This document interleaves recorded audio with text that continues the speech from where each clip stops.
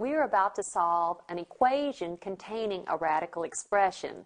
Make sure, if possible, you isolate a radical expression and then you remove the radical expression by either squaring both sides or cubing both sides, depends on the index. Also, don't forget that for radical equations, that is, equations containing radicals, we need to check every possible or proposed solution in the original equation.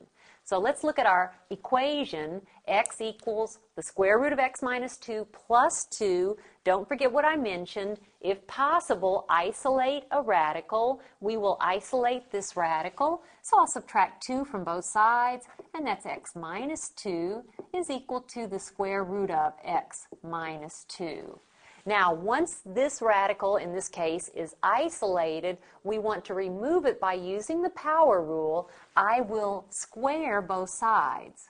I'll square the right side, and because I squared the right side, I must also square the left side. Now, here's a common place where mistakes occur. Here you are squaring a binomial. Don't forget that's x minus 2 times x minus 2, and if you need to go off to the side to square that, please do so. But in squaring, that is x squared, and you do have a middle term, minus 4x plus 4 is equal to the square root of x minus 2, that quantity squared, gives me that radicand x minus 2. Now you need to look at this equation and decide what type of equation you now have. We have a quadratic equation, so we will set it equal to 0 and try and solve. That is x squared, and that's negative 4x minus x, so that's negative 5x. 4 plus 2 is plus 6 is equal to 0.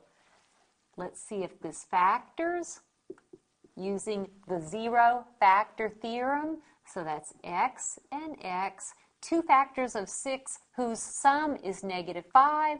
That'd be negative 2 and negative 3. Make sure you check my factoring, but it is correct.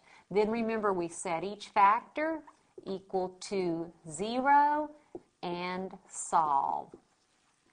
Here x is 2, here x is 3. So notice we have 2 proposed solutions, and for radical equations, those proposed solutions must be checked, and they must be checked in the original equation.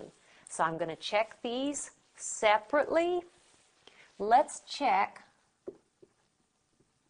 2. How do we check? Everywhere there's x, I write 2. So is 2 equal to the square root of 2 minus 2 plus 2? Well, is 2 equal to, that's the square root of 0, which is 0, and 0 plus 2 is 2, so 2 checks, it is a solution. Now let's check our other proposed solution, which was 3. Everywhere there's x in the original equation, we'll replace it with 3. Is 3 equal to the square root of 3 minus 2 plus 2? So is 3 equal to, the square root of 3 minus 2 is 1, square root of 1 is 1, and I have 1 plus 2, and that is, of course, 3. So that's a true statement. Both of these check, and both of these are solutions.